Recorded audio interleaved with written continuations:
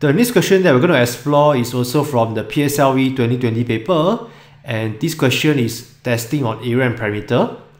In figure 1, ABCD is a rectangular piece of paper. After 6 identical triangles are cut out from the rectangular paper, the remaining paper is shown in figure 2, and the remaining area is 279 cm squared. For part A, they want the area of each triangle that was cut out. So part A is quite straightforward, right? Okay, to do part A, you simply take 25 times 15, which is the area of the original piece of paper, minus away 279, which is the area of the second piece of paper. You will get 96, and this 96 will be equals to the area of the 6 triangles, right? Because the 96 is the area of the 6 missing parts. So to find one triangle, you simply take 96 divided by 6, and the answer is 16 cm squared. Okay, so part A should be very straightforward to you. And now for part B, the perimeter of the shaded part in figure 2 is 54 cm longer than the perimeter of the rectangular piece of paper in figure 1. They want to find the perimeter of each triangle. Alright, so the question says that the perimeter of this figure is basically 54 cm longer than the perimeter of this figure. Okay, if you notice over here, right, the 25 and the 25, are they the same?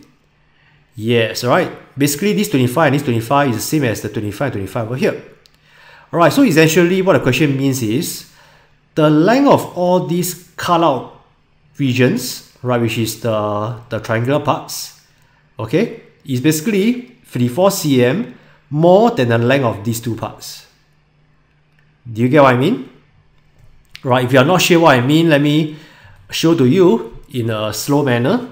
Right, so the perimeter of figure 2 is basically the perimeter of figure 1, right, which is 25 plus 25, then plus 15 times 2, right, because it's 15 plus 15, then plus another 54 cm.